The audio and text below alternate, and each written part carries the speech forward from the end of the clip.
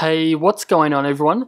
In this quick video, I'm going to show you how you can fix your AirDrop if it stopped working on your iPhone or iPad device.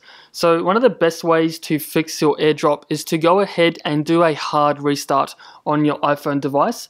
So this will go ahead and remove any temporary glitches or issues that you may be coming across.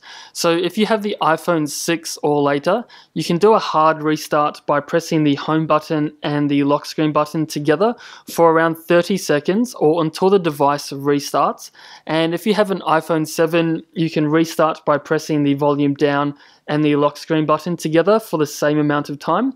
And if you have the iPhone 8 or above, you can do a hard restart by pressing the volume up, the volume down, and also the lock screen button for around 30 seconds or until the device restarts as well. So once you've gone ahead and done that, that should hopefully remove any temporary issues which might be in the settings or the networking of your iPhone device. So another really awesome fix is to actually go into your settings. You then want to go into the Bluetooth.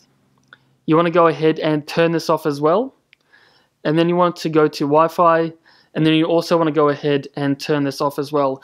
And this is mainly because we essentially want to turn off this functionality, and then we want to go ahead and turn them on one by one to try and regain the AirDrop connectivity. So once we've gone ahead and done that, we then want to go ahead and turn Wi-Fi on again, and then go back to Bluetooth, turn this one on as well. So once we've gone ahead and applied these changes, we then want to go ahead and try to reconnect to the AirDrop. So another great tip you can try is to actually go back into the settings on your iPhone, go down to General, and then go down to AirDrop. Now once you're in here, you maybe want to ensure that the contacts for the AirDrop is set to everyone, as if the contact isn't actually saved on your iPhone device, then you actually won't be able to transfer any files to that particular device.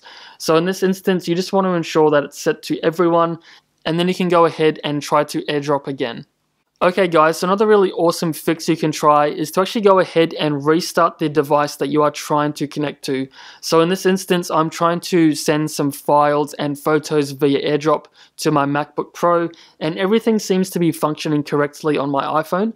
So I'm actually going to go ahead and restart my MacBook Pro, or in your instance, this could be any other device such as an iPad or an iMac as well. So there you have it guys, hopefully one of these fixes has worked for you, and if you've come up with your own fix or solution, please share it down below in the comment section, as you'll be helping hundreds if not thousands of other iPhone users to get their AirDrop working as well. So again, thanks for watching, and I'll see you all in the next one.